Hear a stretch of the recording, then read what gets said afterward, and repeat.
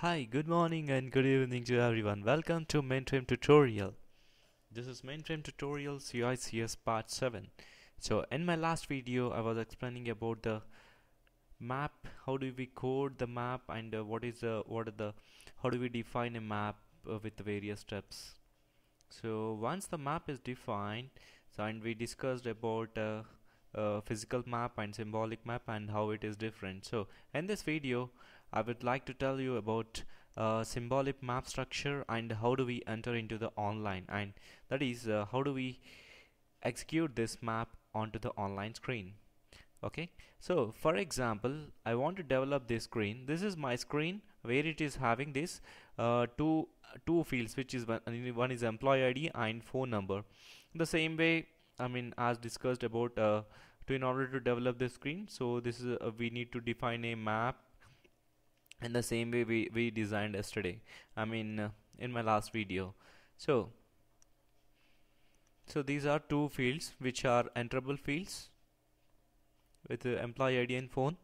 So coming to the symbolic map, once you define your map and you compile this, you will getting a physical map and a symbolic map. So symbolic map is stored in one of the copy library of that is maplib. So when you open this copy book, this would be the structure of this. So this is my map name. So it is I indicates that input. Okay, so by default it will be having filled with filler class with x of 12, and it will be created with five different fields. Length field, it will store the length, and field, and it redefines the attribute, and here is the actual input variable, employee number or employee ID input with picture of x of 6. It stores the maximum 6 byte. In the same way, for phone number, it would be creating with a pic of x of 5. In the same way, field, in the same way it redefines with attribute, and with it stores the input. Here is the actual input. These are the input field, length field, attribute, and f. So in the same way, this whole entire thing happens in input area, and coming to the out, so it stores the it stores the actual output. After processing, you need to send it back to the map. So coming back here, so here you will be having with input is now redefined with out. So pick of x of 12 and x of 3, whatever we got it over here, and with the phone number 3. Okay, so these are copied over here, and employee ID output the same x of 6. In map, if you are giving pick equal to in comma out, then it will create these two variables. Out, I mean this is out, and in. So if you are giving only pick is equal to in, it will create only the input fields. Well, since I have given both in and out, it is creating the output. So now employee ID out. So in the same way, the for phone number out. So all together we will be having will create 4 different kinds of field. Let us see what each field defines. If it is with I, it indicates that it will receive the input data from the screens whenever the user enters the data on the screen. So this is retrieved and stored into the input field.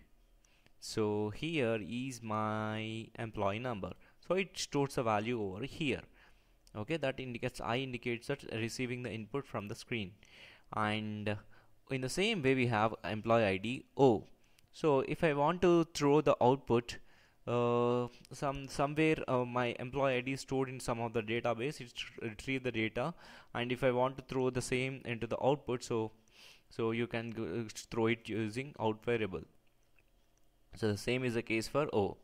So this is how This stands for output. Output process output value stored onto the screen. So length, it returns the length of the text enter. A indicates attributes used to override the attributes mentioned during the map coding, and F indicates the flag byte. So that's it. This is the complete symbolic map structure. So this is also important when you go for an interview. So it's very frequently asked, mostly asked in interview. So once the compilation execution, I mean this is once your compilation is done, so this will be the map. So after compilation, what are the steps we need to take it? So how do we enter into online, and what are the activities we need to do, and what are the steps we need to take care?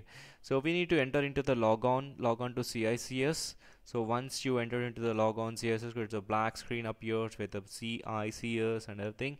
So then clear the screen. So now first we need to follow the 3 steps, that is define, install and view.